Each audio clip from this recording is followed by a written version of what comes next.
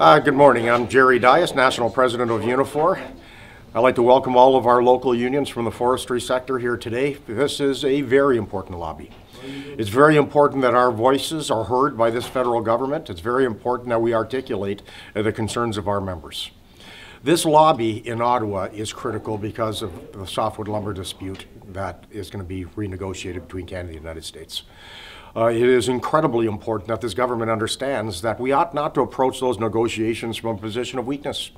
The reality is we are a nation so rich in raw materials and natural resources that we should be utilizing our strengths in order to ensure that we negotiate a solid agreement on behalf of our members.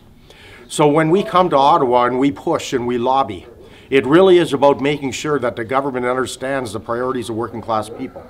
If you take a look at the budget that came down yesterday, some key pieces were in the budget as a result of the negotiations, or our lobbying efforts here in Ottawa. I take a look at the facts that our taxi driver members are in much better shape today because of the HST and GST put on Uber. I take a look at the fact that the government understands that it's important to have the labor movement and the labor voice involved in trade discussions, especially when we start talking about trade disputes. We're hoping, of course, that's going to lead to a much broader situation where the labor movement will be included in all trade negotiations. When I start to hear about a national child care program, this is something that the labor movement has been fighting for years.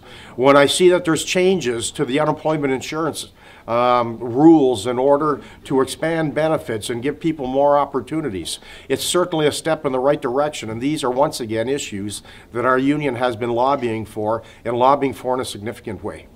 So we need to understand that the purpose of the lobbying is to make sure that we invoke the type of changes that are so important for working class people. And this happens when we push, this happens when we articulate our point of view, this happens when we're consistent in our arguments, and this happens when we're deeply principled and determined. So these meetings in Ottawa are about our members, it's about our members' livelihood, and it's also about the communities in which we live in.